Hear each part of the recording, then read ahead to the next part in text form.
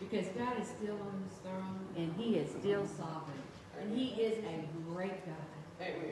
So just keep that in the back of your head when we sing these wonderful praise songs to our Savior. First one we're going to sing is Living for Jesus. Are you living for Jesus? Let's live for him. Let's sing these songs with a grateful heart and a joyful spirit. So let's stand and let's sing.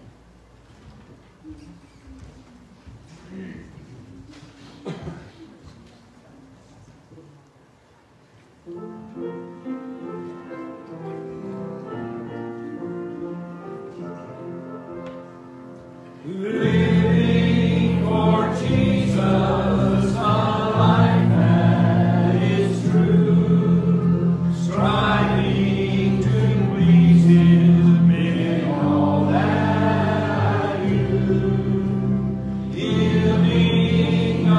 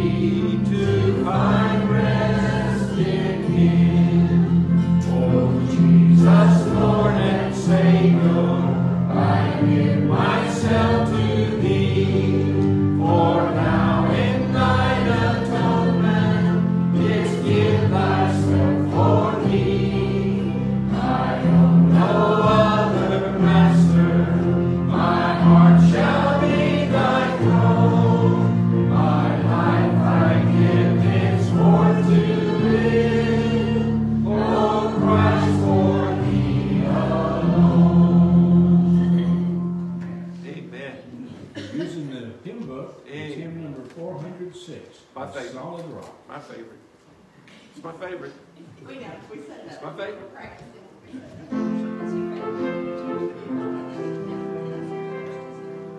My hope is built on nothing less than Jesus' love and righteousness. I dare not trust the sweetest friend, but wholly lean on Jesus' name. On Christ the solid rock I stand, all other ground is sinking sand. All other ground is sinking sand. When darkness seems to hide his face, I rest on his unchanging grace. In every high and stormy gale, my anchor holds within the veil. On Christ the solid rock I stand, all other ground is sinking sand. All other ground is sinking sand. His oath, his covenant, his blood support me in the whelming flood. When all around my soul gives way, even his own I hope and stay. On Christ the solid rock I stand, all other ground is sinking sand. All other ground is sinking sand. When he shall come with trumpet sound, oh, may I then in him be found, dressed in his righteousness alone, faultless to stand before the throne. On Christ the solid rock I stand, all other ground is sinking sand. All other ground is sinking sand. Amen. That's a great old hymn right there, I tell you what. That's got it all in there, amen. It's got from salvation to the rapture to the living with God. I'm saying it's got it all in there. That's why I love that song so much. Well, I'm glad you're here. Take your Bibles out. Let's hold them up. Let's think about what we're saying. Let's do that, all right? This is my Bible. It's God's holy word. It's given to teach me truth, to reprove me of sin, to correct me when I'm wrong, and instruct me in what is right. It's a lamp unto my daily walk, and a light unto my eternal path. And if I hide His words in my heart, then I will not sin against God. This is my Bible, and it can change my life today. Amen? Amen. Have a seat if you would. Sure good to see all of you. Looking around. I don't think we have any visitors today. That's okay. Maybe in the second service we'll round up a few. But glad that you're here. Don't forget, this week's a busy week, a good week for us. Sunday night, tonight, be back at 6:30 for the preaching. And we'll have a great time. We have our children's groups that are meeting tonight, so make sure they have the kids here for that. And then Wednesday, we'll have our supper and Bible study in Acts. Thursday night, though, Thursday night is the big fish fry. Y'all like fish? Yeah. Come on. Okay, do it one more time. Y'all like fried fish? Yeah. Thank you, choir. Thank you. They're going to have fried fish, all you can eat. We're going to have a great time. Thursday night, 6:30, over in the fellowship hall. 6:30 to 8, the WM and Brotherhood are putting this on. It'll be a time for us to be able to hear about what the goal is for our WM Brotherhood concerning the Operation Christmas Child and all the work they're going to be doing this year. And it's not a fundraiser. It doesn't cost you anything. If you are bringing some children that need child care, we actually bring $2 per child. That's pretty cheap child care, but it's good child care. And so invite you to come, bring them, and we're going to have a great time eating together, fellowship, and hearing about what we've got planned for this year. So great things going on that way. And then don't forget, February the 14th is a Sunday. That evening, Sunday evening, we won't have an evening service because we're going to have a Valentine banquet.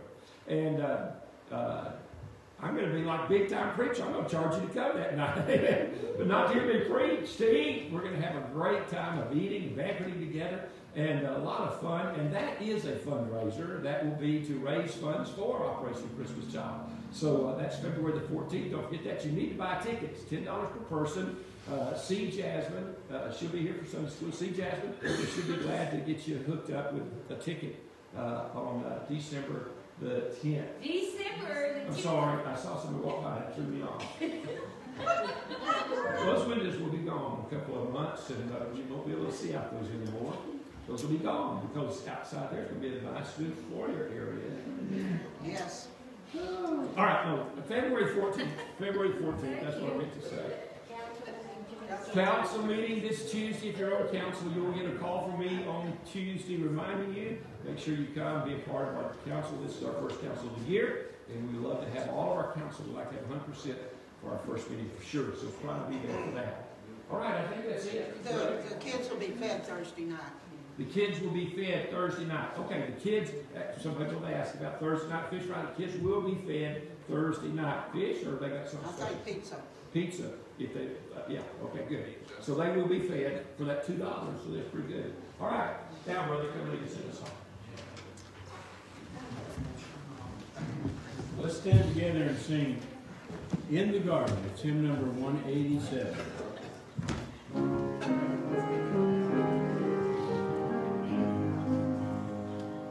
I come to the garden alone, while the dew is still on the roses, and the voice I hear falling on my ear, the Son of God discloses,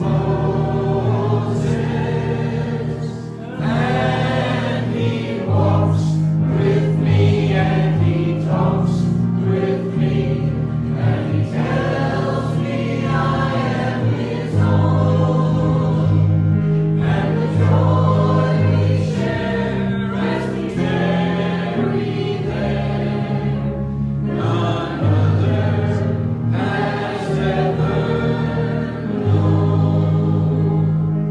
He speaks, and the sound of His voice is so sweet, the birds hush their singing, and the melody that He gave to me within my heart is ringing,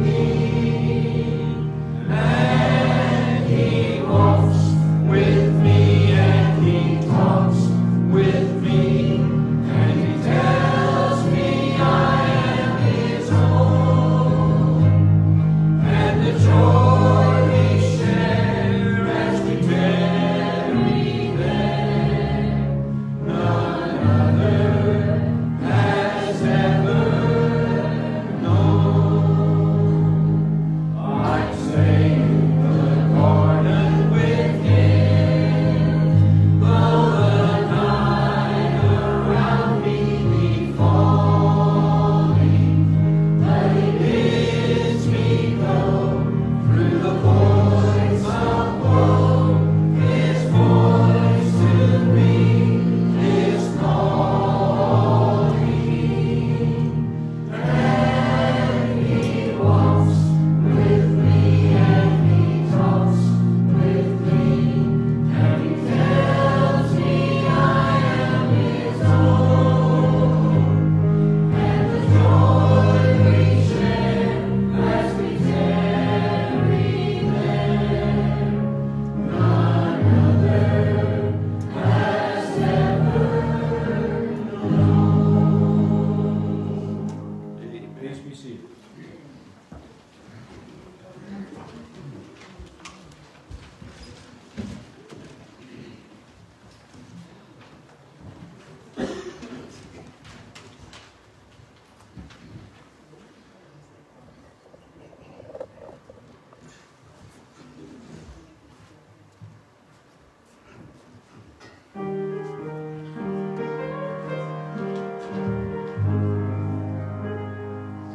Thank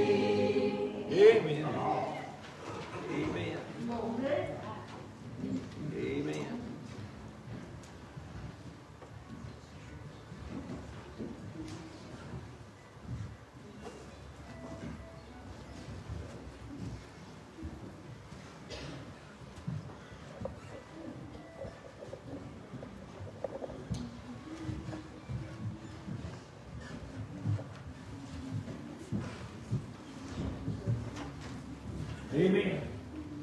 Right? Amen. Amen. Amen. Come on. Stay with me now. Amen. Glory. Fade now. You know, it doesn't hurt for old Baptist people say amen, hallelujah every once in a while. Does it? Amen. Hallelujah. Word. Word. Word. Good old missionary Baptist church there. We're on Council Baptist here.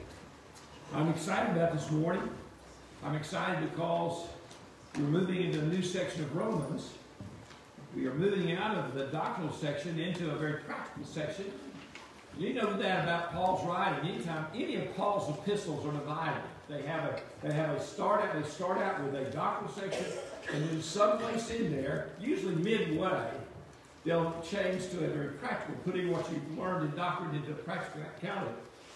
In Romans, he waited until chapter 12 to get started. That's okay. He's going to load us up between 12 and 16, and we're going to see that in just a moment.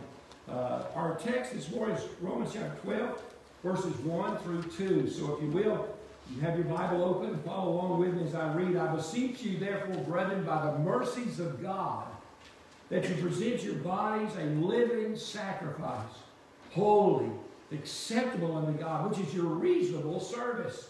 And be not conformed to this world, but be ye transformed by the renewing of your mind, that you may prove what is that good and acceptable and perfect will of God. Let's pray. Father, Lord, I thank you for this morning. I pray that in the next few minutes, you'll allow us, Father, just to step into glory, step into your presence, stand around your throne, and hear from you this morning, Father.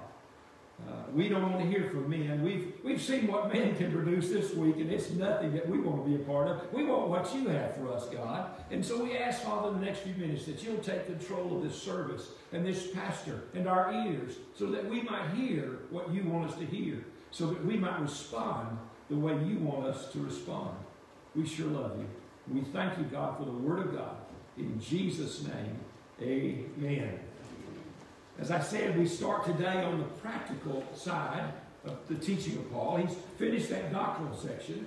The doctrine has included, not exclusively, but has included the doctrine of sin, the wrath of God, selection, election, salvation, grace, work of the Holy Spirit, and the sovereignty of God, among other things. But now we move to chapters 12 through 16, which is a tutorial on Christian living, based on the doctrines that we've learned in the first 11 chapters. So let's see how he begins this particular section. He said, I beseech you therefore. Now, if you've not been to church long, you may not have heard this, but those of you that's been here, you understand this. When you see the word therefore, what does that tell you? What is therefore? Based on everything else before this, everything I taught you, therefore, what I'm talking, based on what I've just taught you, I beseech you. That's a strong admonition. He's saying a strong admonition based on what I've already taught you. I'm urging you to listen. I'm urging you to take it and put it into practice. I beseech you, therefore, brethren, by the mercies of God, that you present your bodies a living sacrifice. Living sacrifice. First, let's consider the motivation. What is the motivation for us giving our lives, sacrificing our lives as a living sacrifice? What is the motivation? Well, he says it's the mercies of God. The mercies of God. God's mercy toward me deserved a response of sacrifice.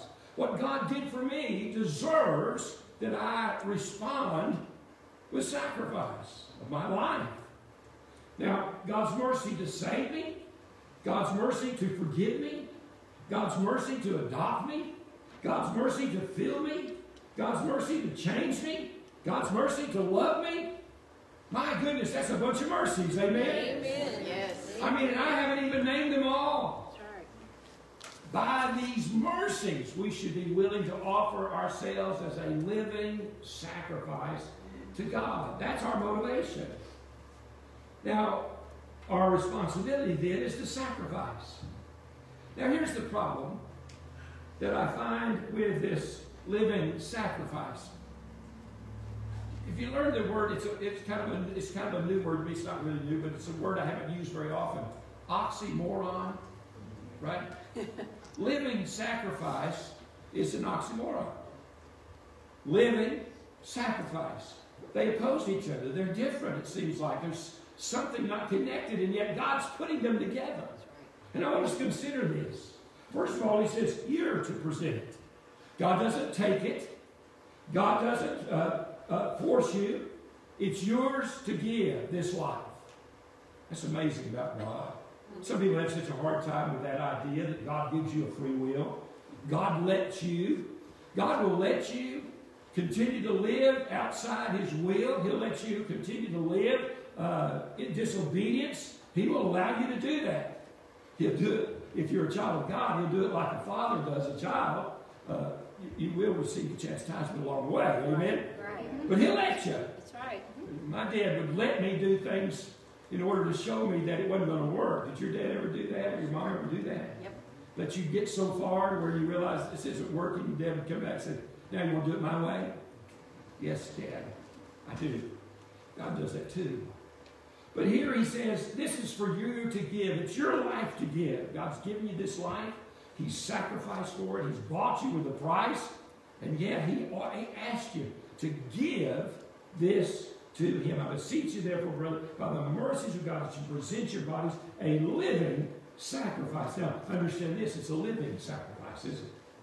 God's not calling you to sacrifice your life to death. That's not the purpose. God is asking you to live for him. I know many people say, well, I'll die for Jesus. God's not interested in that. God wants to know if you're going to live for him. That's right. And if you're going to be his sacrifice, you're going to live for him as his sacrifice. What he wants is somebody that's alive. Amen. Amen. You know, that's important for the church today. That's right. I feel like a lot of people, church goers, they appear to be alive because they look like they're breathing, but they don't act like they're alive. Yes. Right. You don't hear from them very often. Right. You don't see them in the activity of the church. Oh, they're there, but they just as well be dead for what response the church gets from them. Amen? Come on. Hello. Boy, I wish I had about 6 black preachers sitting in the front row. That's right. They'd be after me. They'd be standing up. Preach it, preacher. Go on, get them, Lord, get them. That's right. We've got a bunch of dead people filling what God wants to be live churches. Yes, that's right. And we need to be alive. We've been through 9 months of pandemic, forcing people to act like dead people. Don't associate. Don't get together. Don't spend time with each other. Don't do this. Don't do that. Listen, you just well lived in a casket. Amen? Amen. God wants us to be alive. Yes. We need to be alive as his child, as his children. He wants us to be alive. Someone to be his feet. Someone to be his hands. Someone to be his voice. I tell you, I got after 9 months this past week, Betty Carroll moved into a facility, and she called me. She said, I'm down here in Houston. I said, I know you are, Betty, and I'm so sorry you have to be so far away. She said, would you come see me? And I said, can I? She said, you sure can. Well, I'm telling you what, you'd ask Ruby. I was floating for 2 days. I said, I'll be there Friday.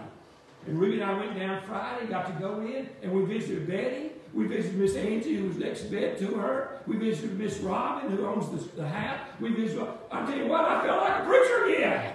Woo! Man, the church alive. I was getting to be Jesus' feet. I was getting to be Jesus' hands. I was getting to be Jesus' voice. That ought to excite us as Christians to be able to do that. And then right out of the box, Debbie McHenry calls me and says, Miss Ruth wasn't doing well. Could I come see her? And I said, boy, I'd love to visit Miss Ruth. You know, Miss Ruth, she just grins from ear to ear when she sees me. When she sees anybody, but when she sees me, she's so happy because she gets to see me. Right. And she said, would you come see? I said, I sure will. And she said, okay. Yes, we want you to come. I said, okay, sure. And so we drove down to Livingston yesterday and got to visit with Miss. So here's the neat thing about it. I didn't get to visit with just Miss Ruth, which was exciting. I got to visit with Debbie. I got to visit with Debbie's family. I mean, it was exciting. I left there on a cloud nine. I felt last 2 days I've had the greatest time. You know why? Because I was being the hands and feet and voice for Jesus. Right. That's my purpose as a living sacrifice. That's right. If I'm not doing that, I'm not being used the way I'm supposed to be used. That's right. Living sacrifice loves to give, loves to be a part, loves to have God use it. That's right. You know the problem with living sacrifice? Here's the biggest problem. I heard this a long time ago, and I think it's so true. Is a living sacrifice is always getting off the altar. Yes. Yes. Oh, we come to a church service like this, and I'm convicted. I'm going to get on that altar. Okay, praise God. Get on that altar. But before the service is over, you've got one leg off the side, kind of hanging there. And by the time you get to the car, you got both feet off. You're sitting up on the edge of the altar. That's right. And before you get home to the meal that you prepared for lunch, you've done got off the altar. That's right. A living sacrifice. That's right. We have to, as a living sacrifice, keep getting back on the altar. Amen. Always. Don't get discouraged because you fell off. Don't get discouraged because you jumped off. Just get back on that altar. That brings me to the part of the sacrifice. We need to be surrendered to His will. You know the definition of sacrifice? The act of giving up something valued for the sake of something else regarded as more important or worthy. That's a sacrifice. Amen. My life is valuable to me. So the one I've got, I don't know how much time I've got left. I want to make sure to use it up the best I can. But God says I'm to be a living sacrifice. So that sacrifice means I take something that I consider valuable, which is my life, and I offer it unto something that's more important and worthy. That's right. And I do that. That's right. His name? Jesus Christ. Amen. Amen? Amen. That's who we sacrifice. That's right. That's who we're to belong to. That's who's paid the price for us. This is me giving up daily that being for the sake of letting God have complete control of everything, underline that, everything in our lives. It's called dying to self. Dying to self. Spirit over self. God over my flesh. His will instead of my will. Seeking what God wants instead of what I want. Boy, do we ever see a need for this in the church today? People are just not interested in what God wants for them. They seem to be without concern for the church, but just looking for what pleases them. Where would church be if everyone just sought out in the churches what they wanted instead of seeking what God wanted for them? Now think about it. They'd be flopping from church to church. It might sound something like this. We like the music over at that church downtown, so we go down there for the music. Then we like this other one's facility because it has better seating. But on the way, we stop by the second church that's on the corner because they have the best coffee bar and snacks before service. And then we jump back to the first church because they have a good Sunday school that the children like, and so we go there, and we jump back over to the third church because they have the best children's church for our children that they like. The preacher preaches a little too long for me and the husband or me and the wife, and so we drop back to the first church because that pastor, he always preaches short sermons, and we can finish the sermon there and get back over to pick up the kids at the third church before they get out. That's right. But listen, we're getting what we need. It may be a lot of work, but we're getting what we need. That's really great for you. Where's the sacrifice for God in all of that? That's right. That's right. You know, it bothers me that we are so selfish. Yes. And the church has benefited that. We played into that because we try to provide everything, you know. Well, if you hear that we don't have something, well, bring it to the preacher because the preacher will jump on that right away and make sure that happens, you know, because we got to have what everybody else in town has because if we don't, we won't reach that crowd. Oh, good grief. That's right. Is God the God of the church or are we the God of the church? Amen. I know this, and I've said this a lot. We join with the church in this area. You know why? And I'll tell you why. Because every church in this area provides a need for a group of people. That's right. There's a group of people that go to the Methodist church right up the block here. They wouldn't come to our church. It's not they don't love us, but they like the way they do things up there. And they're interested in the way they teach the Bible up there. There's 3 other Baptist churches, 4 Baptist churches in our area. That those people go to those churches, not because they hate us, but because they found something there that they need. That's what's important. And it's not just about finding needs being met, it's about finding a place to serve. Amen. That's right. I've had people come and say, well, I just don't find a place to serve. How hard did you look? How hard did you try? I don't remember you ever coming to me and saying, I'd like to do this, that, and the other, that I would be excited to help you get started. That's right. I find people are quitters today. They start and quit, start and quit, start and quit. And I tell people all the time, I'll take whatever you give me. If you give me 5 weeks, I'll take it. Because I'm the captain of the volunteer army, so I can't complain. If 5 weeks is all I'm going to get, then I'll take 5 weeks. If I just get 1 week of teaching Vacation Bible School, I'll take it. That's right. But boy, it sure is nice when you stumble into somebody that's committed and stays. Amen. We have a couple of teachers here in our church have been here since before I came 25 years ago. Still teaching, and working, and doing things. Who benefits the church? Who benefits God's service the most? Those who come in and they're like firecrackers. They fire up for a two weekend situation and then they're off running someplace else to have their needs met? Or is it that person that stays, works through the problems, gives themselves to the children or to their classes or to the ministry that God said? That's who God uses. Living sacrifices. Amen. Living sacrifices. That's what God builds His work on. We've got this all backwards. We think church is here to provide a need for us.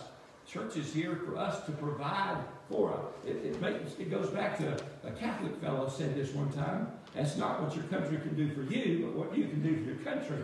Let's apply that to the Word of God and to the church. That's not what your church can give you. That's what you can give to the work of God. Yes. And then give it. Amen. Don't quit because it gets hard or doesn't go the way you think it should.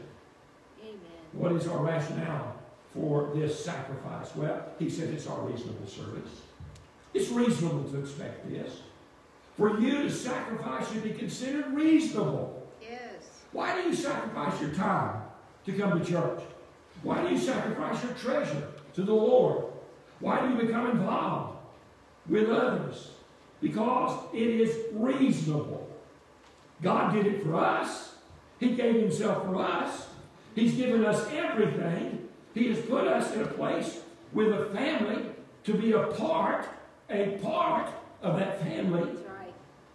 It's reasonable, isn't it? Amen. Sure it is. Amen? That's the sacrifice God asks. Amen.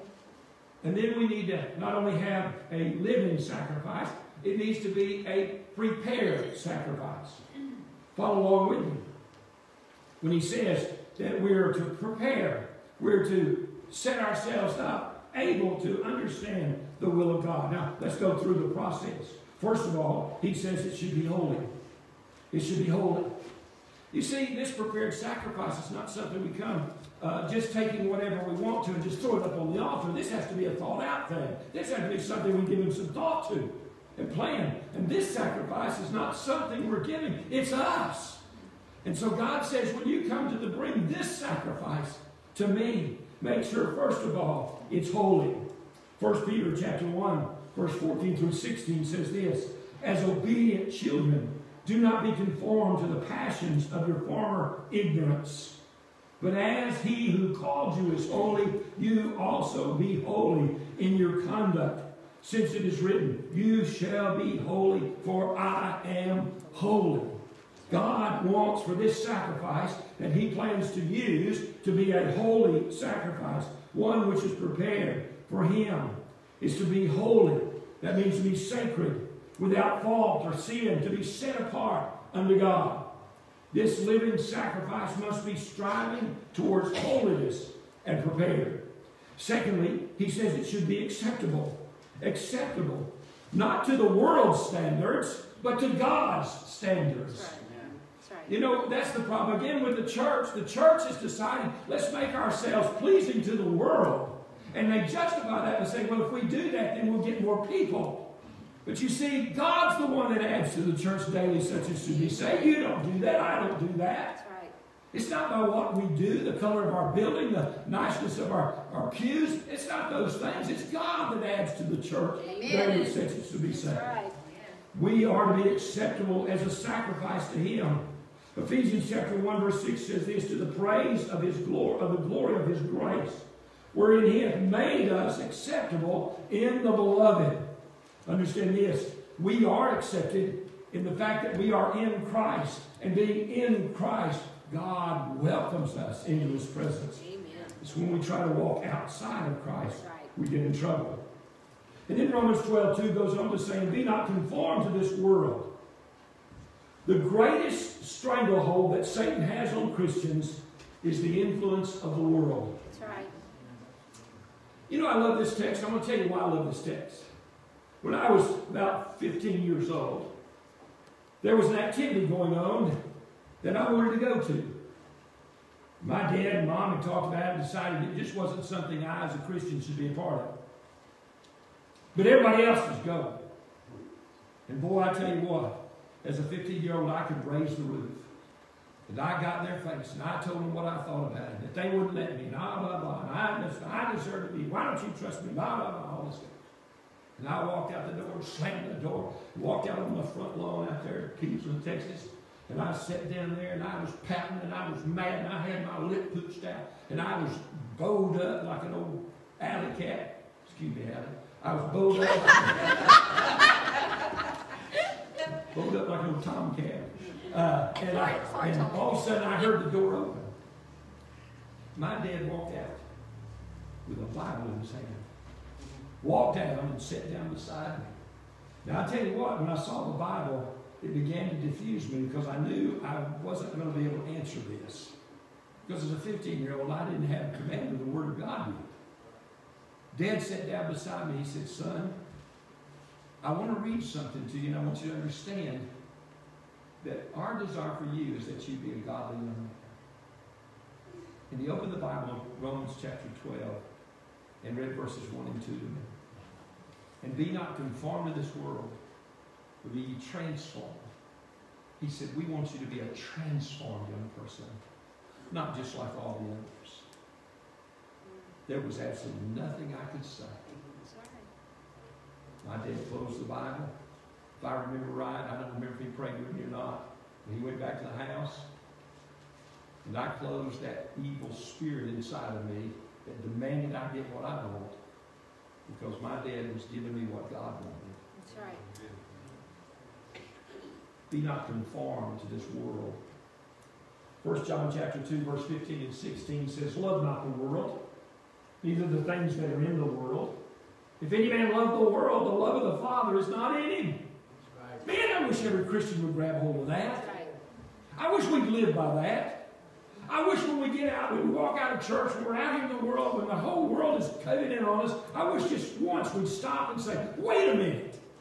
That's not who I am. That's right. I'm not of this world. Amen.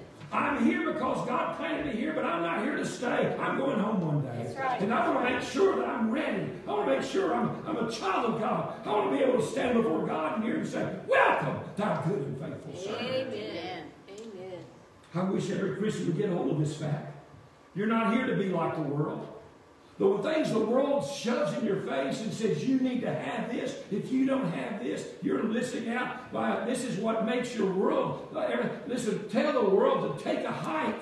That's right. That's right. Because God has something far better for us Amen. as a child of God. Yes. Amen. For all that's in the world, the lust of the flesh, the lust of the eyes, the pride of life, is not of the Father, Amen. but is of this world.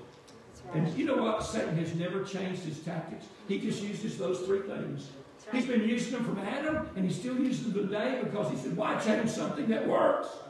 Why don't we, as God's children, decide it's not going to work on me anymore? Amen. I'm done with that low life living. That's right. Amen. Amen. I'm going to live on the mountaintops. I'm going to live on the pinnacles. I'm going to live where Jesus reigns. Amen. I'm not going to live in this old scummy world. That's right.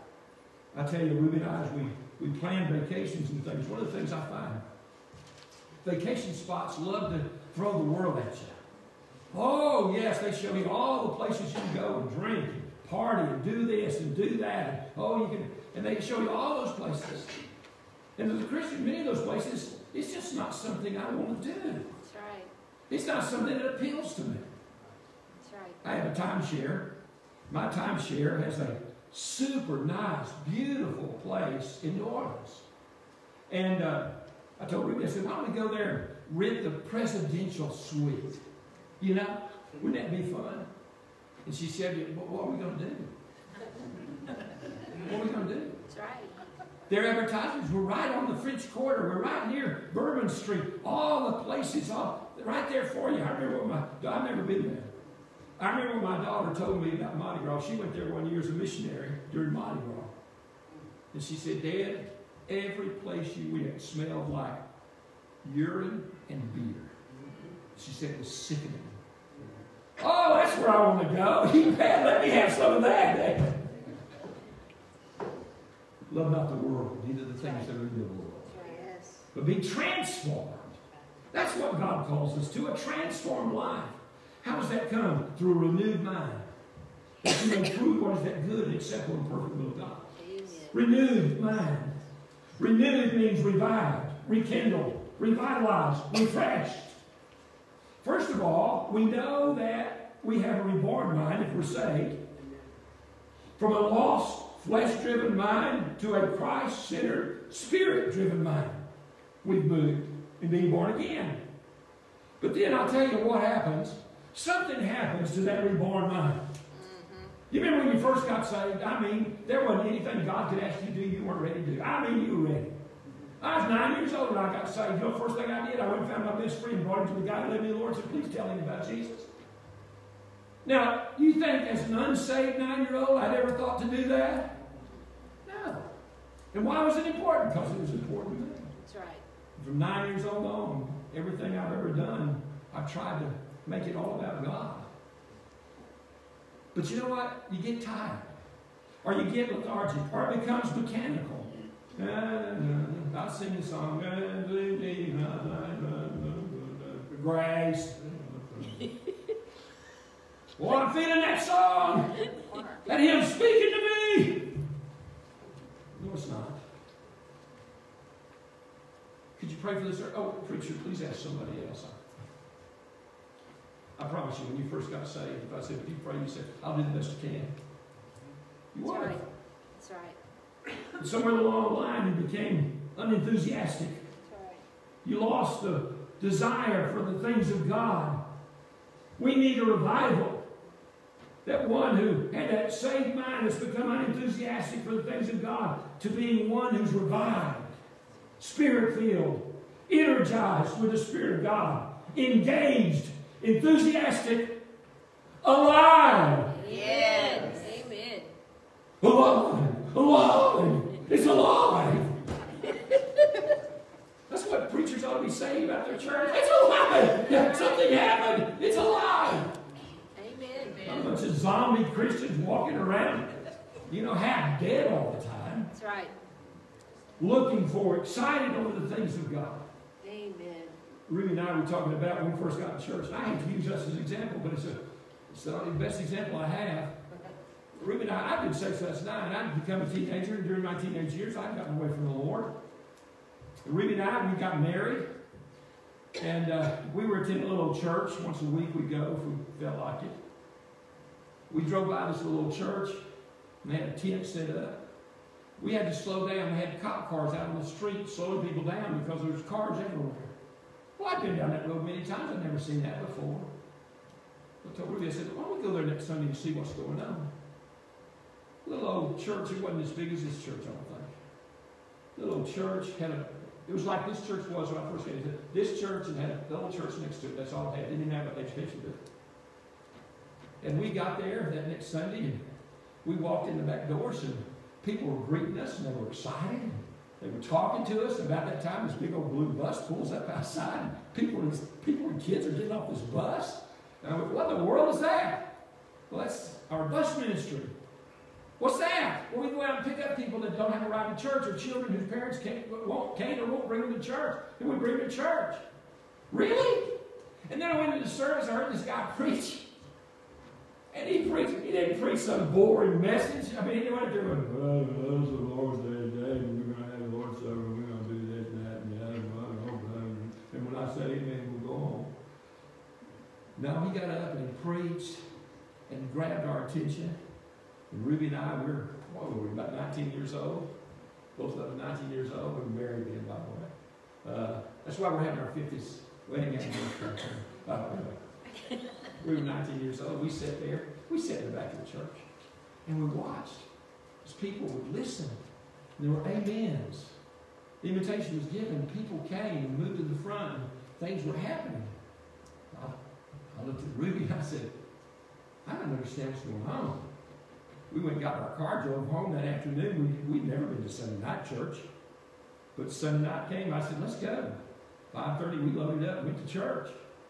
2 little 19-year-old kids. We sat there in that church and watched. Wednesday night, I didn't even know they had Wednesday night services.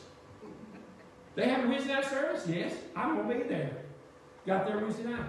First Thursday night we were there. They had Thursday night visitation. Remember church used to do that? They'd all meet on Thursday night and they'd go out and visit. They had Thursday night visitation. I didn't know what that was. Didn't know what it did. But I knew I needed to be there. Thursday night. You know, from the time we walked to that church, we hardly ever missed a service. You know why? Because it was alive. That's right. And we were alive. Right. And we wanted to be a part of something that was alive. That's right. Church has become so dead, nobody wants to be a part of it anymore. That's right. They go out the back door just as fast as they come in the front door. We need revival. We need that revived spirit. The church has been desynthesized in this last year to be non-engaged group of people. That's right. Many with a who cares attitude about survival of the church anymore. Wow, seems like they're making it all right without us. Let's just forget about going back. Let's just stay home. Who cares if the church comes back or not? We're doing all right without it. Lots of folks are thinking that. That's right. I guarantee you they are. That's right. Some maybe will tune in and listen this morning that hadn't been tuning in or hear that. And say, I've become like that. I've gotten to the place where I don't care anymore if I ever go back to church or not. It's crazy. God's called us to be alive. Listen to the church, the first church, the church of Pentecost. Okay, listen to how it started. Acts chapter 2, verse 1, 2. And when the day of Pentecost was fully come, they were all with one accord in one place. Amen. I'm sorry. Amen. But when the church started, it started because everybody was in one place. That's right. Amen? That's right. One place. They were all right there. That's right. In one place. And then what happened? It says, and suddenly there came a sound from heaven as a rushing mighty wind, and it filled all the house where they were sitting. Amen. It was the Holy Spirit of God. Came in to indwell the believer that day, and from that day on, every time a person gets saved, the Holy Spirit is with. Every person gets saved, the Spirit's in you. We don't have to pray for the Holy Spirit to come. He's already here. He walked in when you came in. That's right. Now, he may be bridled. He may be held in stocks and bonds in your bounds or chains in your life somehow because you won't let him loose. But he's there, Amen. and he's ready to fill your life. That's right. He's ready to do in you what he did at Pentecost. If you're ready, he'll do that. That's right. If you're a living sacrifice, prepared, ready, with a renewed mind.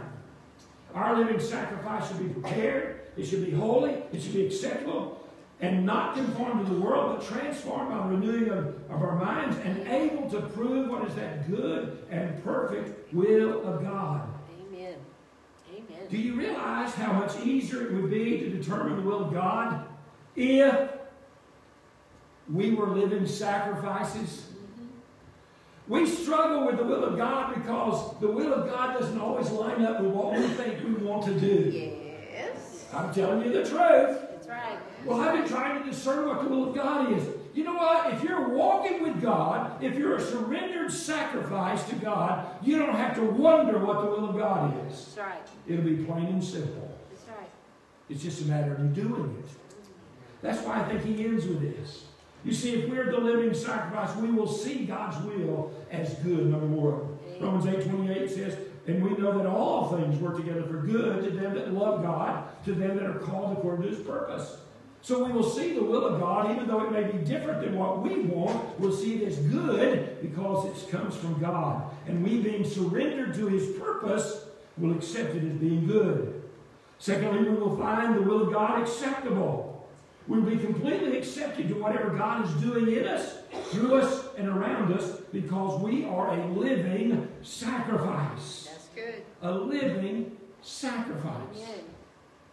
I owned a horse when I was a kid. Well, I'm using a lot of, it's okay. I owned a horse when I was a kid. When Daddy bought Pretty Thing, that was her name, Pretty Thing, she was a 2-year-old little filly, and she had a mind to run. She was halter broke, because she never had a bit in her mouth. Well, that's great for a little while.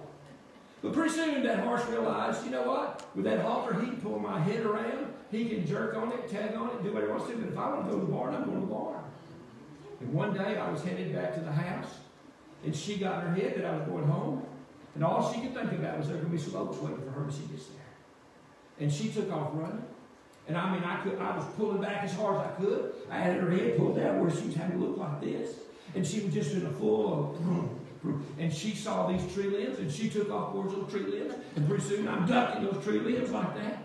Finally, I grabbed that thing, and I pulled her head completely around back here by me. She's still loping as best she can, and all of a sudden, she stops. And I jump off that horse. And I wasn't very Christian about what I said to them. I got back to the house. I told Daddy, we got to do something. Daddy said, I got just the thing. He went and got the bit, put it in her mouth. And from that moment on, I had control of it. Where was I going with this? The acceptable will of God. You know what? If you're the surrendered sacrifice, if that horse was surrendered to my will, she'd have never had to have a bit in her mouth. She wouldn't have had to fight what I wanted to do. She'd have been willing to go wherever I wanted to go, when I wanted to go, and stop when I told her to stop, if she had been surrendered to me. But because she didn't, they had to put a bit in her mouth. You know what? As a surrendered sacrifice to God, you will find that acceptability to anything that God is doing. No matter how tough it is, no matter how hard it is, no matter if it's going against everything you've ever wanted in your life, you say it's okay because it's God's will that I'm after, not mine. Amen. And then thirdly, we will be satisfied God's will is perfect. We'll not balk at what God is doing, even if we do not understand it, because we have become a living sacrifice, totally submissive to his will, and by faith trusting his every decision for us. Because that's the will of God, isn't it? Yes. Him doing what he wants to do. And I have to be willing to accept that. And the only way I can do that is be a living sacrifice. Amen. You get it? Amen. Got it. Isn't that simple? But isn't it something we need to hear That's right. as a church? Be a living sacrifice. Amen. Let's pray. Father in heaven, Lord, I thank you for this morning. I pray, Father, that as we've listened, as we've heard, as we've been challenged this morning, that God, we would leave here ready to stay on the altar, to tie ourselves to it, to make sure we don't get off, that we be that living sacrifice, not fighting you, not unwilling, but Lord, willingly sacrificed to you in whatever you choose for our lives, whether we understand it or not, whether it's going where we think we ought to go or not. It's doing what you want that should matter most. We love you and thank you, God, for that. Now, Lord, if there's someone that does not know you as their Lord and Savior this morning, we've not preached about salvation, but God, we know that it's only because of Jesus Christ that we find the acceptance in you. And Lord, there may be some that have never come to that place of receiving you as their Lord and Savior. Their altar is an altar, Father, that you provided through Jesus Christ. And you invite them to this altar where you will give them eternal life. Lord, I pray today that they might come and receive you as their Lord and Savior. If you're listening or you hear me and you understand that you are not saved and you need to be saved, I challenge you right now in your heart, would you just cry out to the Lord and say, Dear Lord, I'm lost. I'm a sinner. I will die and go to hell unless somebody doesn't do something for me. Dear Lord Jesus, I know you did it. You died for me. And you went to the grave and you rose the third day, and now you offer this eternal life, a relationship with you. And Lord, this morning I invite you into my life. I ask you to forgive me of my sins, to cleanse me, to give me that eternal life. Allow me, Father, today to walk in that relationship with you that I've never experienced before. If you prayed that prayer or a prayer similar to it, you think you've received Christ as your Savior, and you'd like an affirmation, I wish you'd call me. Give me a call, or come by and see me, or see me this morning before you leave. Let me know that you made that decision today. I will rejoice with you, and I will encourage you in what steps to do next. But we're just so glad if you receive Christ today. Dear child of God, let's walk as living sacrifices. In Jesus' name we pray. Amen. All right, don't forget tonight at 6:30 we're having our services. Don't forget also Thursday night, our fish fry starts at 6:30 in the fellowship hall. And we'll have a great time. Why don't we stand and in way of being a sacrifice for others, if you will, take and spray a little disinfectant around where you're sitting, just in case. We've been so fortunate. God has been so good to us to protect us from this virus. Let's continue in that walk of protection, all right? And we do that by spraying a little sacrifice on the altar, okay? All right, you're dismissed.